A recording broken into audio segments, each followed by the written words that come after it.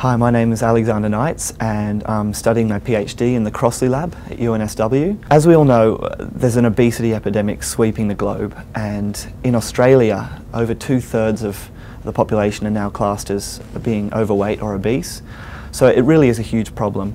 Our lab is interested in how genes are switched on and off and how this can influence your health. What we've done is we've actually knocked out a gene from a mouse, and we notice that the mouse stays lean and healthy even when you feed it a high-fat diet. This is really interesting.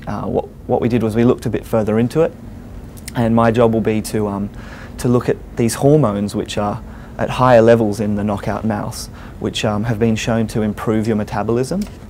And so by doing this, we're hoping to get a better understanding of how genes can influence our health. And then we might be able to apply this to treating obesity, but also treating other diseases as well. So the future's bright.